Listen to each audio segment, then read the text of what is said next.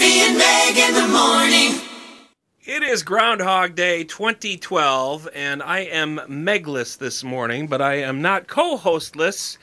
Filling in for Meg McKenzie, everybody, Ray Charles.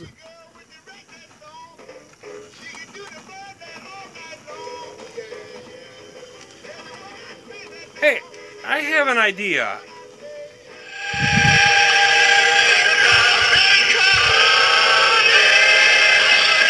So I thought good old reliable Ray would be great to test with my groundhog theory. And since it's a foggy Groundhog Day here at our Greenfield studios, wow, can't see the top of the towers, we'd find out whether Ray Charles could see his shadow or not. Well, I guess actually even if he does have a shadow, he won't see it, so we're in for an early spring either way. Enter spring to get 10,000 in-crowd bonus points at MilwaukeeOldies.com. Spring.